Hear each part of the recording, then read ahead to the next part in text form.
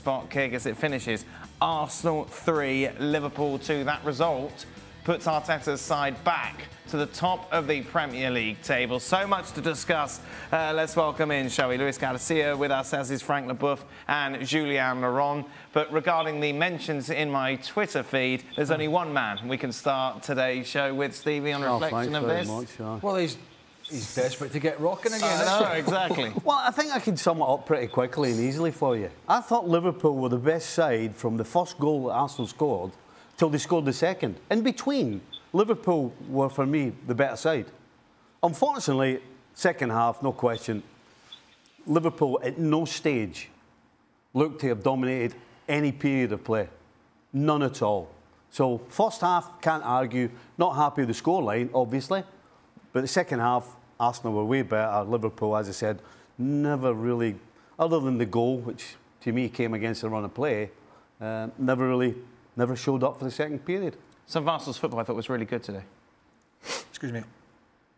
Yeah. Oh, that's your throat from last week.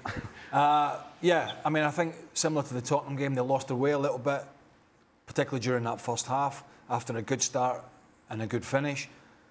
I did think they were better in the second half. I think what was telling for me, amongst all the other things that happened in the game, at 2-2, Klopp put on a centre-half for a centre-half and a holding midfielder. And that kind of... Taking off Salah, you star player in the process. But I just think that was telling for me that at 2-2, it's a centre-half and a holding midfielder coming on, which kind of tells you all you need to know about which way the game was swinging. But I thought Arsenal were good for the 3 points, no doubt about it. Jules, you were at this game, and the kind of the 2-2 scoreline was significant, wasn't it? Because in the past, maybe you see Arsenal crumble, the Emirates silence. We kind of saw the opposite this time round.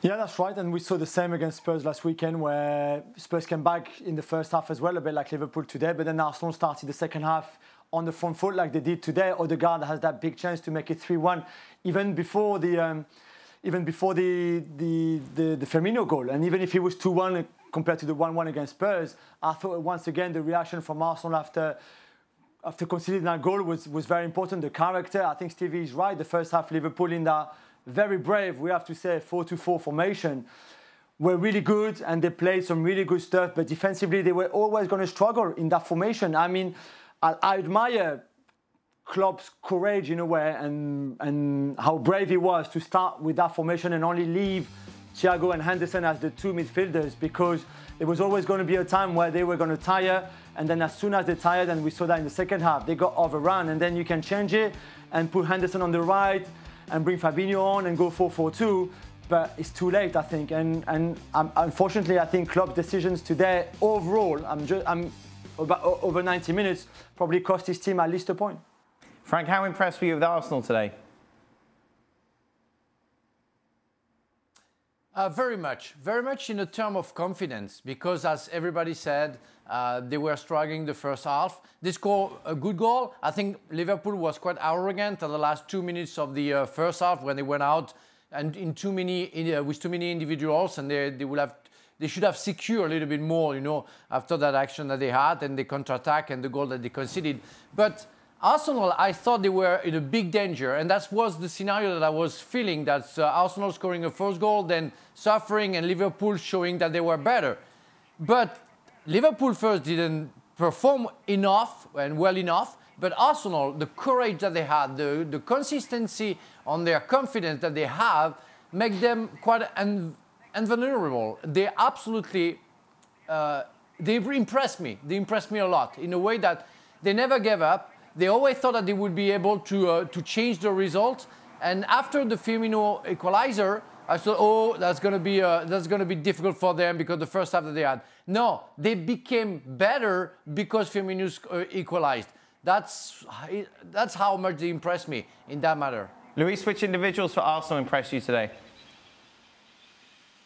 From Arsenal? Yes, you can talk about Arsenal, despite your Liverpool ways. Is that all right?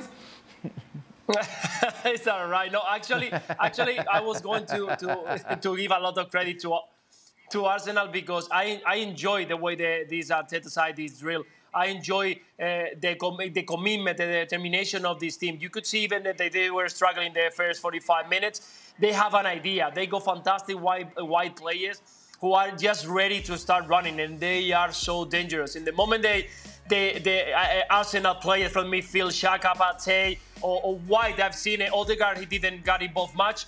They just start making the runs on the spaces, and that's very difficult when you play with a high defense like Liverpool was playing today.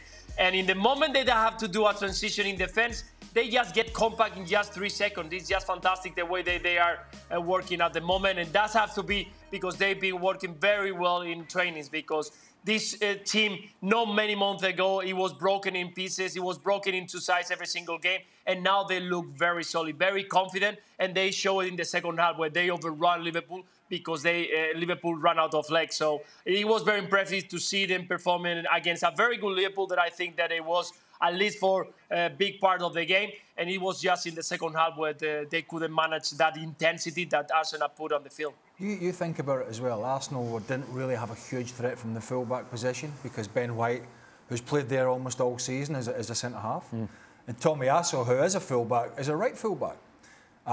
So whilst they got forward occasionally, I mean, White got forward a bit more, but they got nothing from the full-back position in terms of crosses into the box. So that was sort of negated. It wasn't Zinchenko or Tierney and a natural right-back getting forward. It was just the Arsenal wide players backed up by a couple of solid centre defenders in that position. So that was less of a threat for Liverpool to worry about. You know, you think about Arsenal with Zinchenko in that side and Tomiyasu in his normal position. But the other head scratcher for me is, from a Liverpool perspective, is Fabinho. I mean, maybe I'm just missing something.